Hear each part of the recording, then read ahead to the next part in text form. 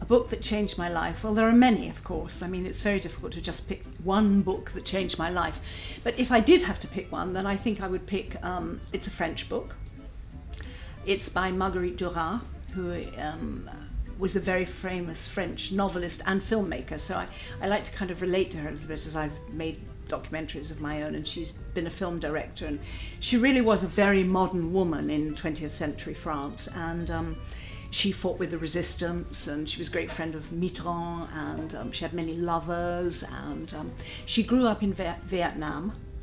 And the book that I think sort of changed me is called The Lover, which was made into a film that she wasn't very happy with, and I didn't think was that great. But it's about a young colonial girl, funny enough, as I've been talking about the Forgotten Summer and the colonials. It's about a young colonial girl. Her mother is a teacher in Vietnam, and she's rather a precocious 13, 14-year-old.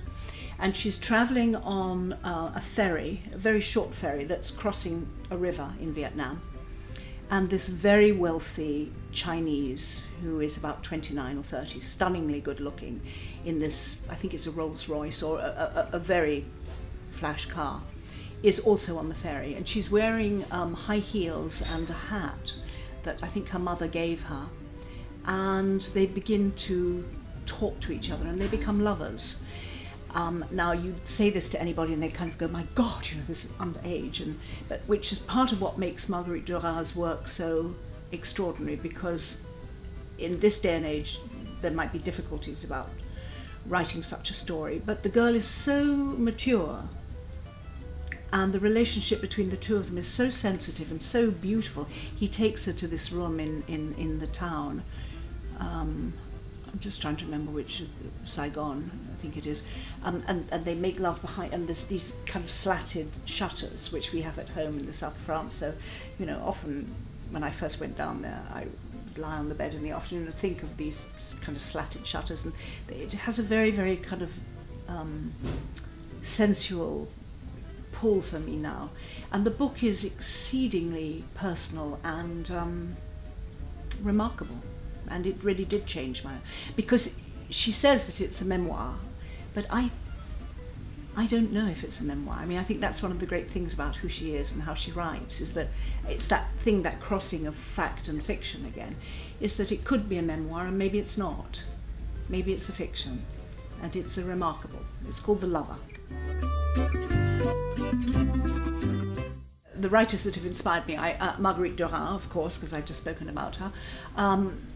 Isabel Allende, who is a South American writer who now lives in San Francisco. The House of Spirits, The Island at the Bottom of the Earth, I think it's called now.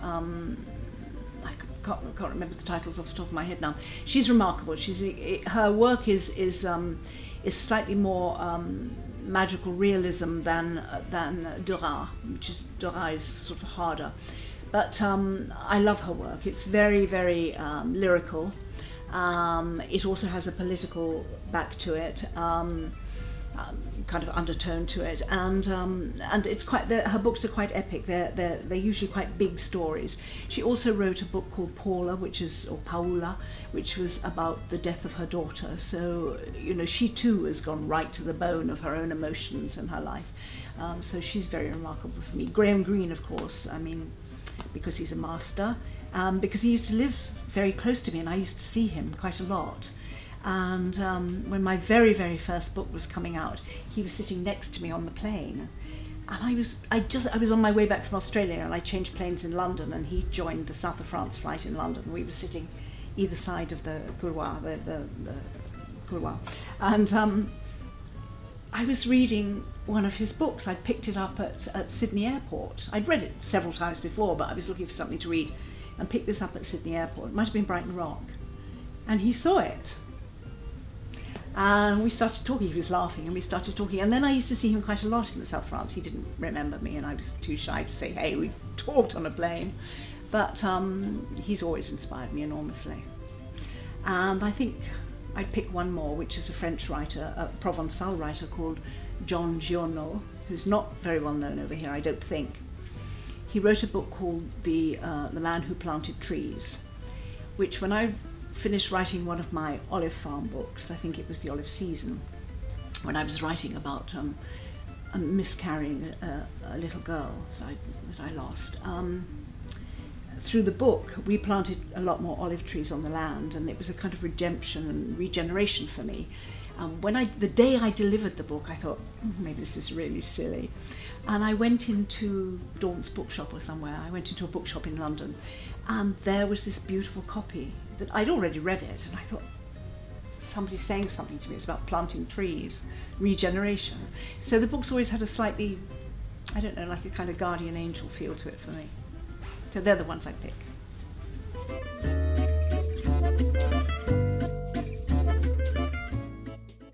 My top 5 writing tips, gosh, I wish I knew them. I share them with myself. Well, be at your desk, you know, turn up. That's the first one. Be there, sitting there, at whatever time it is you decide to start work. That's essential, because if you're not at the desk, it's not going to get written. I think not to get dispirited, even on the days when it all feels absolutely lousy, is to continue with the theme that you've got in your mind, because some people write much more constrained work, constrained in the sense that they stick to the journey that they've plotted out in advance. I don't work like that. I'm a much more free moving writer. I mean, I have the idea and the characters begin to live for me, and then I push forward hopefully with them speaking to me. So even on the days when you feel nothing's happening, don't get dispirited. So turn up, don't get dispirited. Not too many adverbs. That's Stephen King taught me that, and he stands by that. So I think that's rather good. I think in my early work I rather wrote too many adjectives. So to try and take the work down to the bone as much as possible. Rewrite until you're happy with it. I do about 6 drafts. And the last one, be delighted when it's published. I mean, enjoy that moment, because it is something very special. Every single time it's something very special. I'm working on a book for Penguin. And again, hashtag I'm writing. I'm working on a book which is set, it's a second novel. It's nothing to do with The Forgotten Summer, but it's also set in France.